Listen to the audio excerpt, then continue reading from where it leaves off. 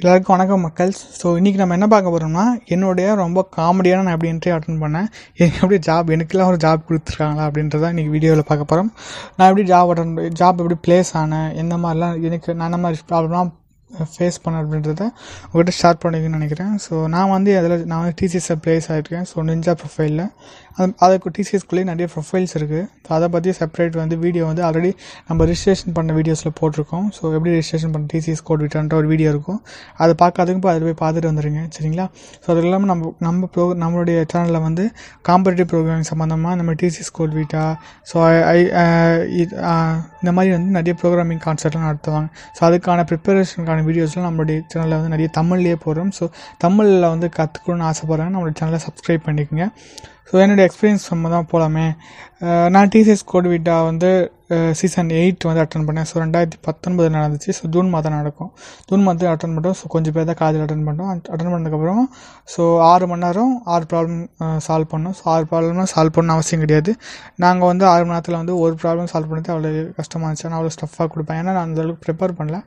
அந்தளவுக்கு நான் முன்னாடி இந்த மாதிரி காம்படிஷன் அட்டன் பண்ணலாம் அனுபவம்லாம் கிடையாது. ஏதோ ஹேக்கர் இதில் கொஞ்சம் ப்ராப்ளம் நாங்கள் சால்வ் பண்ணி பார்த்துருக்கோம்.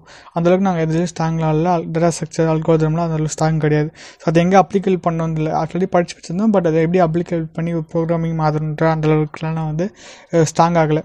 ஸோ நாங்கள் என்ன பண்ணோன்னா, ஒரு ப்ராப்ளம் சால்வ் பண்ணுறதே அவ்வளோ கஷ்டமாச்சு. நான் ஒரு ப்ராப்ளம் முட்டி மோதி சால்வ் பண்ணியாச்சு. சால்வ் பண்ணதுக்கப்புறமா என்னச்சுன்னா, கொஞ்ச நாள் கழிச்சு எங்களுக்கு ஒரு மெயில் வந்துச்சு. மெயில் என்னென்னா, ஸோ ஒருத்தர் மெயில் பண்ணியிருந்தாங்க டிசிஎஸ்லேருந்து, இந்த மாதிரி நீங்கள் செலக்ட் ஆகிட்டீங்க. ஸோ நம்ம ஃபஸ்ட்டு 2000 ரேங்கிங் வரும் அதில்.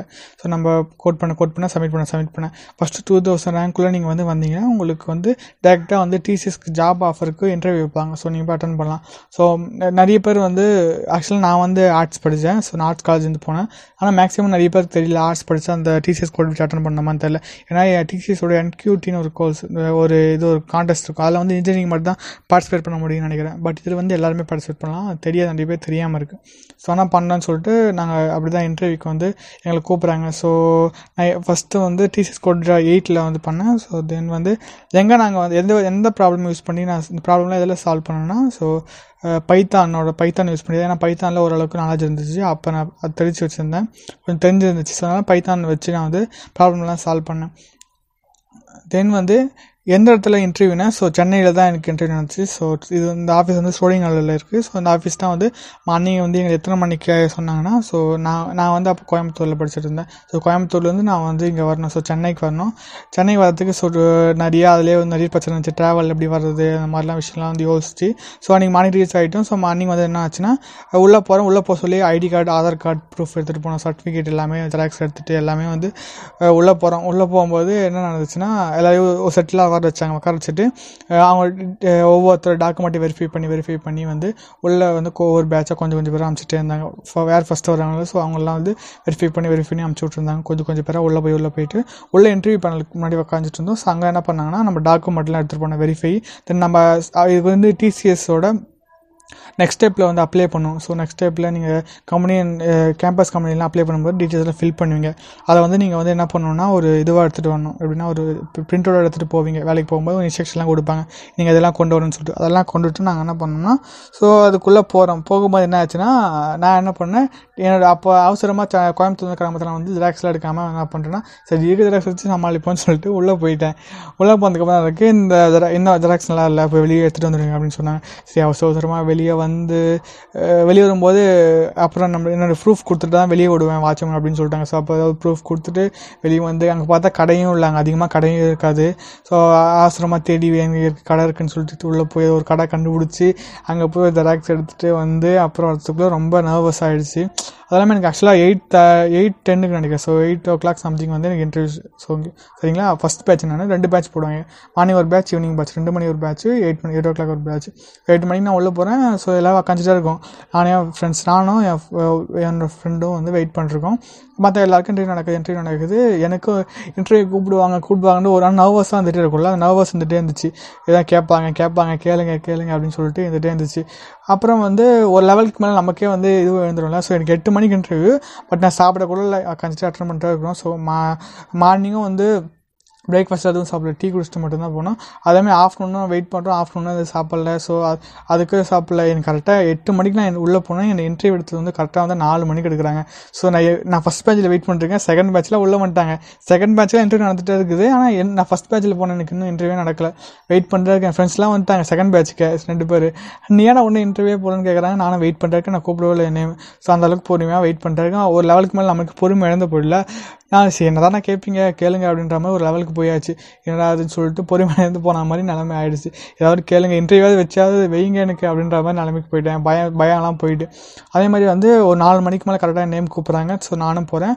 ஸோ வந்து 3 பேர் இருந்தாங்க. ஸோ என்னோட ரவுண்டில் ஒரு ஹெச்ஆர் நினைக்கிறேன், ஒரு டெக்னிக்கல் பர்சன், தென் வந்து ஒரு மேஜிக்கல் ஸ்கில்ஸ் பார்க்குற மாதிரி அந்த மாதிரி 3 பர்சன் இருப்பாங்க. ஸோ நானே வந்து ஆல்ரெடி நிறைய பிளாக்லாம் படிக்கும்போது இந்த மாதிரி தான் இருப்பாங்க அப்படின்னு சொல்லியிருந்தாங்க. அதே மாதிரி தான் அங்கே 3 பேர் உட்காந்துட்டு இருந்தாங்க. சரிங்களா. ஸோ ஃபஸ்ட்டு போனோடனே ரெஸ்யூம் வந்து நான் கொடுக்குறேன். அவங்ககிட்ட ஃபஸ்ட்டு ரெஸ்யூம் கொடுத்தோடனே ஸோ ஒரு மேம் மட்டும் என்ன பண்ணாங்க, ரெஸ்யூமை வந்து ஓப்பன் பண்ணி படிச்சுட்டு வந்தாங்க. மற்ற 2 பேர் வந்து என் கூட கான்வர்சேஷன் பண்ண ஸ்டார்ட் பண்ணிட்டாங்க. எப்படி இருக்கீங்க, எப்படி வந்தீங்க, எந்த ஊர்லேருந்து வந்தீங்க, என்ன காலேஜ் அப்படிலாம், என்ன காலேஜில் படிச்சிங்க, அந்த மாதிரிலாம் சில விஷயம் கொஸ்டின் கேட்க ஆரம்பித்தாங்க. ஸோ அது மாதிரி வேறு என்ன கொஸ்டின் கேட்டாங்கன்னா, இன்னும் என்ன புக்ஸ்லாம் ஆக்சுவலாக நான் புக்ஸ் படிப்பேன்னு போட்டிருந்தேன். என்ன புக்ஸ் படிச்சிங்க, அந்த புக்ஸ் நேம் சொல்லுங்கள், அதில் புக்ஸில் உங்களுக்கு என்ன பார்ட் பிடிச்சிருந்துச்சு அதெல்லாம் கேட்டாங்க. தென் வந்து நீங்கள் கடைசியாக என்ன ப்ராப்ளம் சால்வ் பண்ணீங்க, என்ன கோடிங் ப்ராப்ளம் நீங்கள் கடைசியாக சால்வ் பண்ணீங்க, இதுக்கு நீங்கள் சால்வ் பண்ணவே முடியாத ஒரு ப்ராப்ளம் ஏதாவது வச்சுருக்கீங்களா, அதெல்லாம் எதுக்கு கேட்குறோன்னா நீங்கள் ஏதாவது ப்ராப்ளம் டைப் பண்ணிருக்கீங்களா, கீப் அப்டேட்டிங்காக இருக்கிறீங்களா, உங்களுக்கு ப்ரோக்ராமிங்கில் இன்ட்ரெஸ்ட் இருக்கா, அந்த மாதிரி கேள்விலாம் கேட்டுகிட்டே இருந்தாங்க. இன்னொரு கொஸ்டின் என்ன கேட்டாங்கன்னா, ஸோ நீங்கள் TCS Codevita 8 வந்து ப்ராப்ளம் சால்வ் பண்ணீங்களே, ஸோ எத்தனை ப்ராப்ளம் சால்வ் பண்ணீங்க, அதுக்கான லிஸ்ட் எல்லாமே அவங்ககிட்ட இருக்கும். நம்ம எத்தனை ப்ராப்ளம் சால்வ் பண்ணோம், எப்படி சால்வ் பண்ணோம், அந்த கோட் எல்லாமே அவங்க வச்சுட்டு இருந்தாங்க. நீங்கள் எத்தனை ப்ராப்ளம் சால்வ் பண்ணீங்கன்னு கேட்டாங்க. இந்த மாதிரி ஒரு ப்ராப்ளம் சால்வ் பண்ணோன்னா அவங்க பார்த்துட்டு ஓகே நீங்கள் எப்படி சால்வ் பண்ணீங்க, அதுக்கான அல்காரிதம் சொல்லுங்கள் அப்படின்னு கேட்டாங்க. ஸோ அந்த மாதிரி நான் இந்த மாதிரி மெத்தட் யூஸ் பண்ணேன், இது யூஸ் பண்ணேன் அப்படின்ற மாதிரி நான் வந்து கோட்லாம் பண்ணல. ஸோ அதுக்கேற்ற மாதிரி சொன்னேன் சும்மா இந்த மாதிரி சொல்லிட்டு. அதுக்கப்புறம் நான் எல்லாமே பைத்தான் பேஸ் பண்ணதுனால பைத்தான் சம்மந்தமாக சில கொஸ்டின் கேட்டாங்க. எப்படி வந்து ஒரு எக்ஸாம்பிள் ஒரு கொஸ்டின் வந்து என்ன கேட்டாங்கன்னா, ஆக்சுவலாக எனக்கு அப்போ தெரில. ஸோ பேக்கேஜ்லாம் யூஸ் பண்ணியிருக்கீங்களா, மாடல் யூஸ் பண்ணியிருக்கீங்களா, ஒரு பேக்கேஜ் எப்படி யூஸ் பண்ணீங்க, மாடல் வந்து எப்படி இம்போர்ட் பண்ணி யூஸ் பண்ணீங்க, நீங்கள் ஒரு ப்ரோக்ராம் பண்ணி அதை எப்படி வந்து பேக்கேஜாக மாற்றுவீங்க, மாடியூலாக மாற்றிக்கின்ற மாதிரி கொஸ்டின் கேட்டாங்க. அட்வான்ஸ் லெவலில் போயிட்டு தென் வந்து ஒரு ப்ரோக்ராம் ஒரு ஃபங்க்ஷன் டிஃபைன் பண்ணுறீங்க. அந்த ஃபங்க்ஷனுக்குள்ளே வந்து நீங்கள் ஆர்குமெண்ட் பாஸ் பண்ணுறீங்க. அதில் வந்து எத்தனை ஆர்குமெண்ட் பாஸ் பண்ணுறீங்கன்னு எப்படி கவுண்ட் பண்ணி சொல்லுவீங்க, இந்த மாதிரி வந்து சின்ன சின்ன கொஸ்டின் கேட்டாங்க. ஸோ ஒரு ஸ்ட்ரிங் வந்து அப்பர் கேஸாக இருந்து என்ன யூஸ் பண்ணி செக் பண்ணுவீங்க, லோயர் கேஸாக என்ன ஃபங்க்ஷனை யூஸ் பண்ணி செக் பண்ணுவீங்க, டிஃபால்ட் ஃபங்க்ஷன்லாம் இருக்குல்ல அதெல்லாம் என்ன செக் பண்ணுவீங்க, அந்த மாதிரி பேசிக்காக பைத்தான் ஒட்டி கேட்டாங்க. கடைசியாக நீங்கள் படித்த ப்ராப்ளம் இந்த மாதிரி ரொம்ப வந்து எனக்கு ஆக்சுவலாக வந்து ஃபஸ்ட்லாம் இங்கிலீஷில் ட்ரை பண்ணேன். இங்கிலீஷ் தான் எனக்கு கொஸ்டின் கேட்டே இருந்தாங்க. ஏன்னா ஆச்சு நானும் ட்ரை பண்ணுறேன் இங்கிலீஷ் ஒரு லெவலுக்கு மேலே நம்மளுக்கு வர மாட்டேங்குது. ஸோ நம்மளாம் அந்த கவர்மெண்ட் ஸ்கூலில் படிச்சதுனால நானும் ஏதோ சொல்கிறேன் வாய்ப்பே கிடையாது. என்ன பண்ணாலும் ஒரு நர்வஸ் தான் ஃபஸ்ட்டு எனக்கு இன்டர்வியூ. ஸோ நானும் பேச ட்ரை பண்ணுறேன். ஒரு லெவலுக்கு மேலே அவருக்கே புரிஞ்சிச்சு இன்டர்வியூ எடுக்கிறவருக்கே. ஸோ அவர் என்ன பண்ணுறாரு, சரி ஓகே ஒன்றும் ப்ராப்ளம் இல்லை, நீங்கள் தமிழில் கூட பேசலாம் அப்படின்றது. ஸோ என்னென்னா நம்ம கோர் ரிலேட்டடாக போகும்போது நம்ம லாங்குவேஜ் வந்து எப்பவுமே வந்து முக்கியம் பண்ண மாட்டோம். உங்களுக்கு ஸ்கில் இருக்கா, டெக்னிக்கலாக நாலேஜ் இருக்கா தான் பார்ப்பாங்க. ஸோ எனக்கு அப்படி தான் பார்த்தாங்க.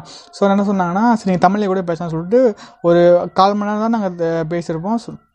ஃபஸ்ட்டு 40 மினிட் தான் நாங்கள் வந்து இங்கிலீஷில் பேசியிருப்போம். அதுக்கப்புறம் ஃபுல்லாமே தமிழில் தான் பேசணும். என்னை பற்றி இன்ட்ரோலாம் கொடுத்தேன். ஸோ இந்த மாதிரி தான் நடந்துச்சு. ஆனால் இன்ட்ரோ மட்டும் இங்கிலீஷில் கொடுத்தேன். மற்றபடி நான் பேசின விஷயம் எல்லாமே தமிழில் தான் பேசணும்.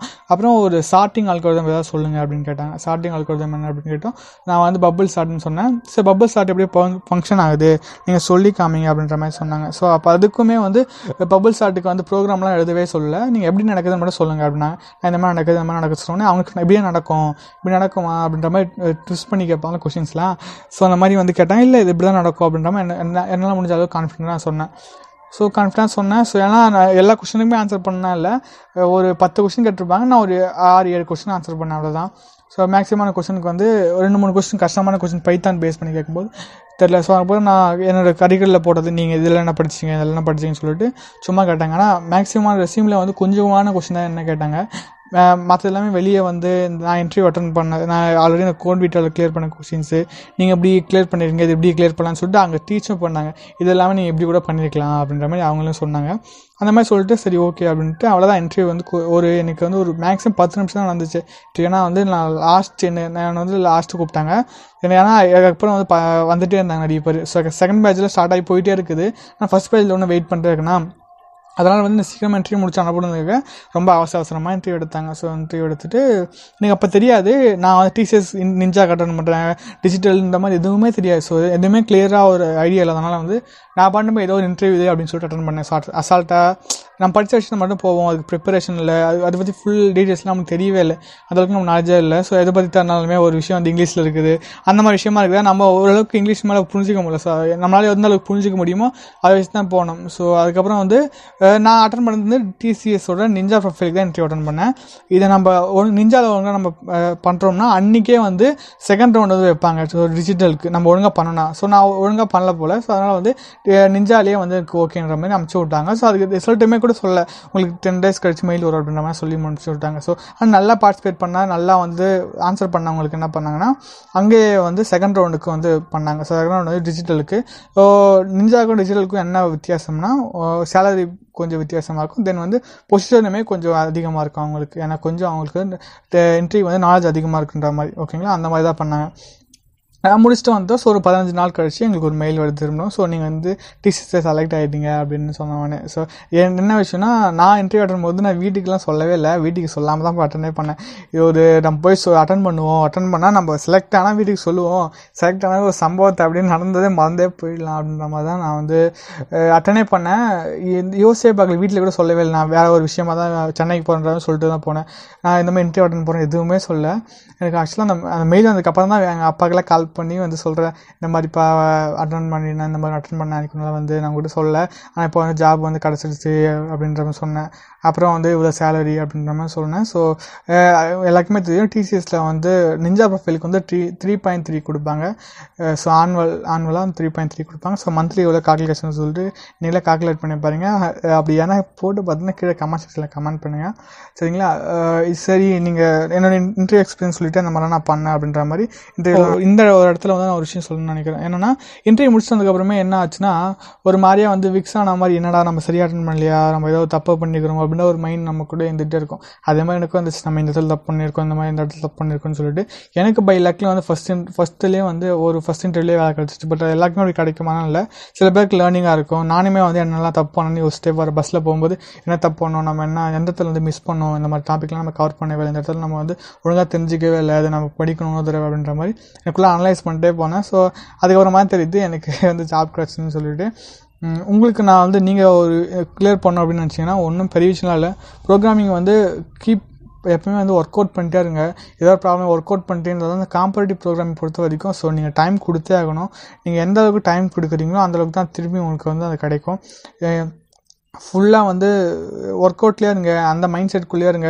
ஒரு ப்ரிப்பேர் ஆகுங்க. ஒரு இந்த மாதிரி ஒரு காம்படிஷன் அட்டன் பண்ண போகிறோமா, ஒரு 3 months முன்னாடி 2 months முன்னாடியோ அந்த மாதிரி கொஷின்ஸ்லாம் எடுத்து ஒர்க் அவுட் பண்ணி பாருங்கள். லீட் கோட் இருக்கும், கோட் ஃபோர்ஸில் நிறைய ஈவெண்ட் நடத்துவாங்க, ஹேக்கர் ரேங்க்லாம் நிறைய இருக்குது. அதை பற்றிலாம் வந்து அதில் பற்றி தெரிஞ்சுட்டதுக்குள்ளே போய் கோட் பண்ண ஸ்டார்ட் பண்ணுங்கள். அப்படின்லாம் ப்ரீவியஸ் இயர் கொஷின்ஸ் அந்த மாதிரி விஷயம்லாம் எடுத்து ட்ரை பண்ணுங்கள். ஸோ நம்ம சேனல்லே கூட ப்ரீவியஸ் இயர் கொஷின்ஸ்லாம் போட நான் ட்ரை பண்ணுறேன், டிசிஎஸ் கோட்விட்டாவோடது. ஸோ அந்த மாதிரி கொஷின்ஸ்லாம் எடுத்து ட்ரை பண்ணி அதுக்கான சொல்யூஷன் கண்டுபிடிக்க உங்களுக்கு ஐடியா வரும். ஸோ டேட்டா ஸ்ட்ரக்சர் அல்காரிதம் வச்சு தான் மேக்ஸிமம் வந்து கொஷின்ஸ் எல்லாமே கேட்பாங்க காம்படிட்டிவ் ப்ரோக்ராமிங்கில். உங்களுக்கே தெரியும், நீங்களே படிச்சிருப்பீங்க. ஸோ அதை ஸ்ட்ராங்கன் பண்ணி எந்த இடத்துல அதை அப்ளிகபிள் பண்ணணும் நீங்கள் படிச்சிங்கன்னா நீங்களே கூட வந்து மாதிரி என்னோட இன்னும் டிஜிட்டல் இன்னோவேஷன் கூட நீங்கள் ப்ளேஸ் ஆகலாம்.